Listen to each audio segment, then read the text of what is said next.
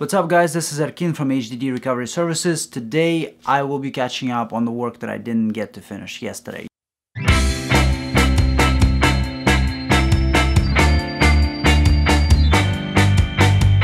Yesterday we had too much things on the go.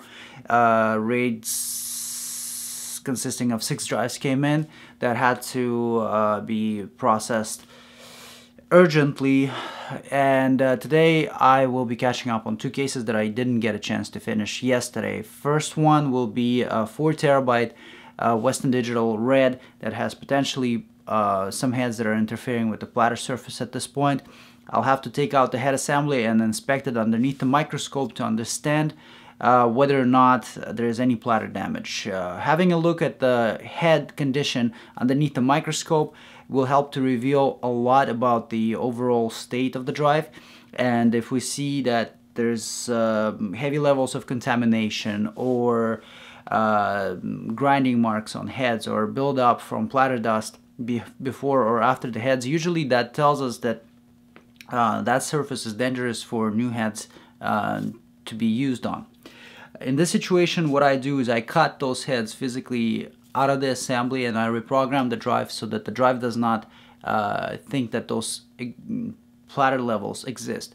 Inside of the 4 terabyte Western Digital Red hard drive, there are 4 disks, as I recall, and 8 heads total. So I'm gonna check them individually one by one, and if there's more than one, we'll have to mark them, figure out which ones they are in a sequence, and reprogram the drive so that drive doesn't attempt to read anything with those surfaces. It will definitely come at the expense of some data being missing, but it will allow us to work with the remaining parts of the drive that may potentially be still okay and still have some information on them.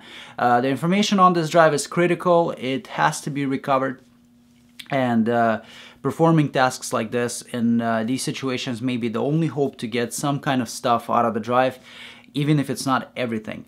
The second project that I'm doing is for a local customer who lives just slightly outside of the city, and they delivered the drive to me, but it's a 7200.12 Seagate hard drive. The problem with those drives is that adaptation of parts is not as simple as it would be on pretty much anything out there that comes in. Majority of other drives that we receive simply require a close match for parts. Once the parts are swapped over, very little adaptation may have to be performed. On the 7200.11 and 12, that process is a bit more involved, and sometimes you can have a really close match for the donor hard drive and parts are still getting rejected. The drive doesn't want to work with them. But again, since this is a Seagate drive, heads have to be checked underneath the microscope. Although the sounds that that drive is making, I don't think that it's too late yet. It's clicking, but it almost sounds like it's gonna catch, but it doesn't eventually. So we're gonna try to fix that today by putting a new head assembly in there first of all, and performing the imaging on the device to create a backup. Once the image is made, data will be saved from the image onto whatever drive that they provided us with to transfer the information to. If you have any questions, feel free to post them in the comments below. If you need the data recovery service for your hard drive, whatever your situation may be, feel free to also click on the link in the description. It will take you to our site where you can fill out your inquiry and request your service. Now, once you submit that inquiry, we'll follow up with you shortly after, either by email or by a phone call. So just be ready for that, and subscribe to this channel, like this video. It will help us out a lot, and enjoy the show.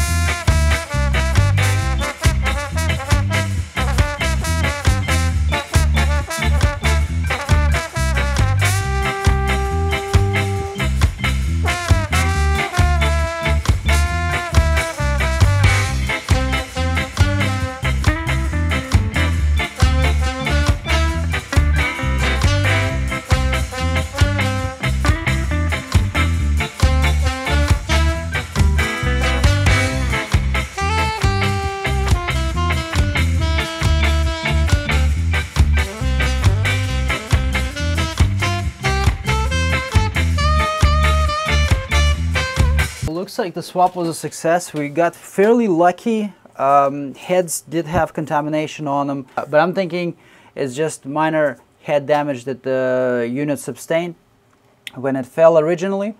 And right now I'm going into Data Extractor and I'm gonna set up an imaging task, which is something that I always do for every single case. Sector by sector copy is a must.